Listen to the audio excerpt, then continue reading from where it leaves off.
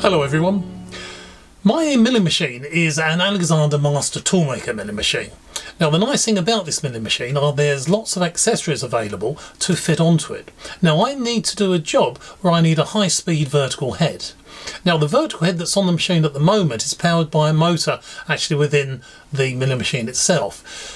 This other head, the high speed head, it doesn't use that motor, it uses its own standalone motor. In fact, it sits on top of the head, and that motor is just here. Now the previous owner of the milling machine, he didn't have any three-phase power available in his workshop, so he fitted this motor to the head, which is a single phase motor. Luckily he didn't dispose of the original one. Now I want to put this original one back on. The first reason I want to do this is because it looks really nice. It's a beautiful, beautiful looking motor. The other thing is this is three-phase, so if I run this through an inverter, that means that I can control its speed with the knob on the side of the inverter, and that's great for setting up the cutter speed once we're on the mill. However, this motor hasn't been used for 20 plus years, so I want to take it apart, clean the bearings out, repack them with grease. Well, I'm going to check the bearings, repack them with grease, and then put it together. Now, I happen to know that I won't need to check the bearings because I've had this apart already and it's rebuilt, but shh, don't tell anyone. Anyway, let's go back a week in the past and we will see me rebuilding this motor. Now, it's going to start with me about to switch it on to see if it works. Right, I think the first thing we need to do is check to see that our motor still runs. Now this was used last in a proper factory that had 415 volts three-phase. We're in the UK here. The box that I've got it connected to, this here is an inverter. Now this is an inverter that runs from the mains. This produces three-phase, but it produces three-phase at 230 volts.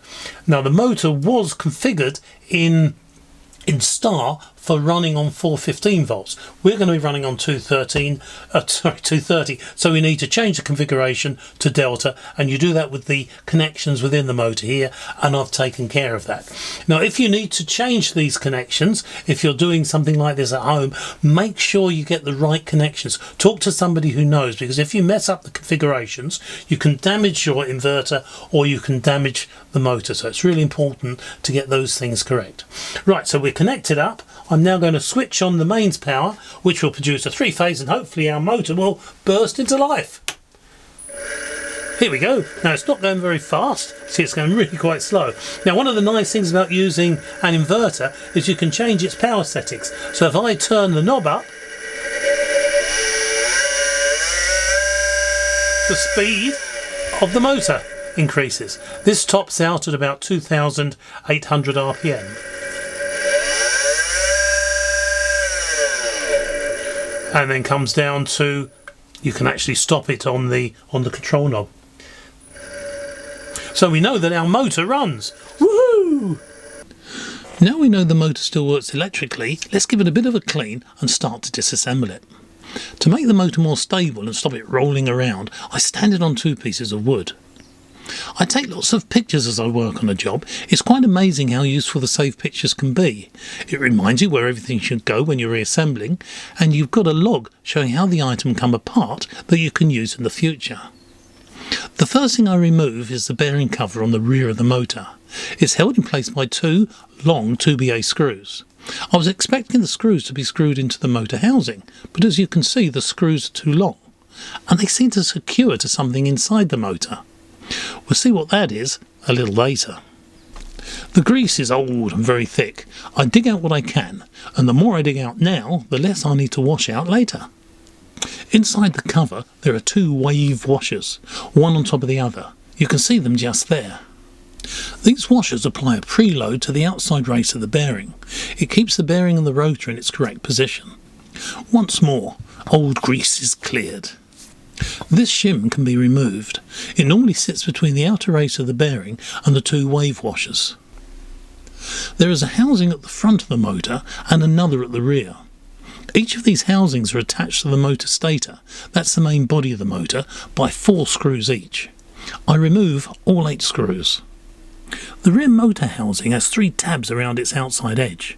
These tabs enable a 3-legged extractor to be used to pull against the cover and push against the end of the motor spindle. I'd warmed the cover with a heat gun, and the cover slipped off the bearing easily with just finger pressure on the extractor's centre bolt. Now the rotor and front cover can be pulled out of the body of the motor. The bearing cover at the front of the motor is also held in position by 2 long 2BA screws. I remove the screws and the front bearing cover. I heat the front cover with a hot air gun. It pulls off the bearing quite easily using just my hands. The rotor is free. The inner races of the 2 bearings are still tight on the rotor shaft, but there's plenty of room to wash them out, so I'm going to leave them where they are and not disturb them. Now, do you remember those long 2BA screws that held the bearing covers in place? We wondered what they screwed into. Well, between the bearing and the rotor is the inner bearing cover. It's this the 2BA screws screw into.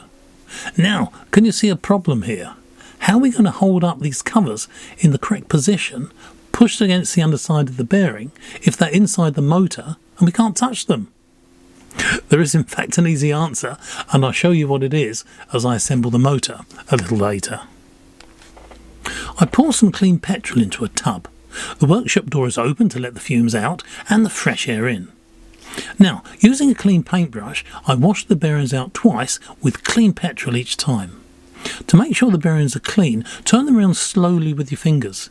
There shouldn't be any clicks or tight spots. If there are, then there's still muck in the bearing. Wash the bearing out again with more clean petrol and turn them again slowly with your hands. Keep doing this until the ball races turn freely. Don't spin them fast. If there is any muck in there, say a grain of sand, it could damage the surface of the race or the balls, and that's not good. Using more petrol, I clean the 2 end castings of the motor and the motor body itself. I've removed the grease nipples from the bearing covers and pumped fresh grease through them. Where the nipples fit into the covers, all the old grease has been removed. The nipples are replaced and fresh grease pumped through them to fill all the voids in the cover. What type of grease should we use to pack our motor bearings?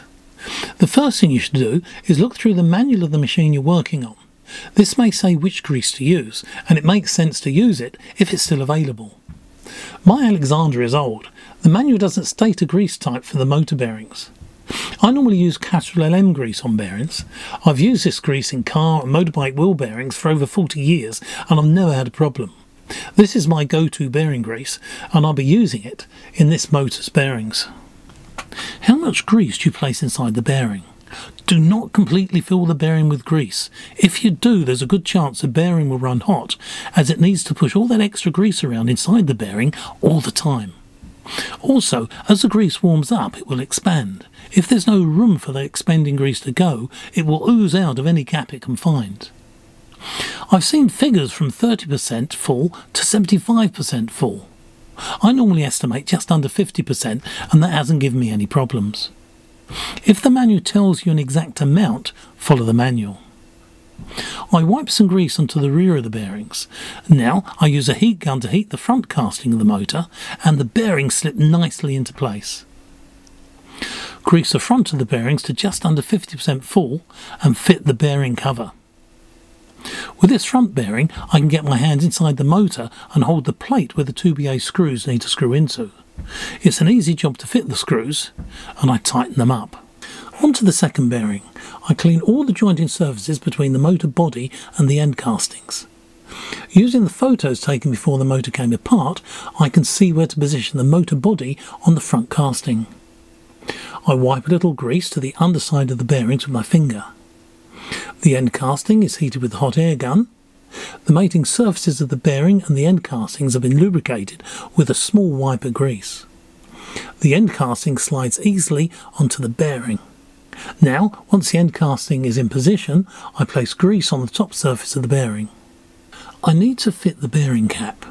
That cap is held in position by 2 2BA screws. The screws will not be long enough to reach the inner bearing cover that's now sitting on the top of the rotor. The trick here is to use 2 lengths of 2BA studding screwed into the inner bearing cover and protruding out through the fixing holes. Now, once the end casting is moved into its correct position on the motor body, all you have to do is lift the inner bearing cover using the 2 lengths of 2BA studding. Once the cover is in the correct position, hold it up with one of the lengths of studding. Remove the second length and fit one of the screws. Lightly tighten that screw until it supports the inner bearing cover. Remove the second piece of studding and replace it with the second screw. Tighten the screws and the bearing cap is fitted. There are now 8 screws and nuts to fit that hold the top and bottom castings onto the motor body.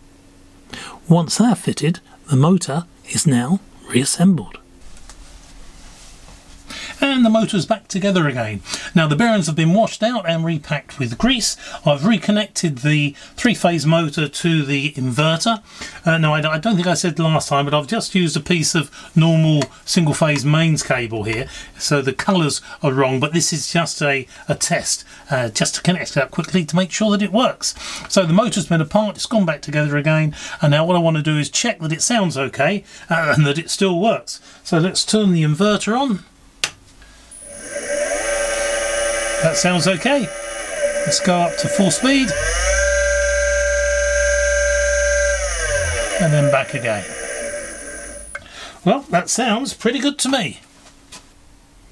And now the service of the motor is complete. Those bearings have been re-greased, the motor's running nicely, and it's ready to go back onto the high-speed head. Now it can't go on at the moment because I'm still servicing the high-speed head, and that's given me a bit of trouble. That will be covered in a future video. Anyway, this is now done.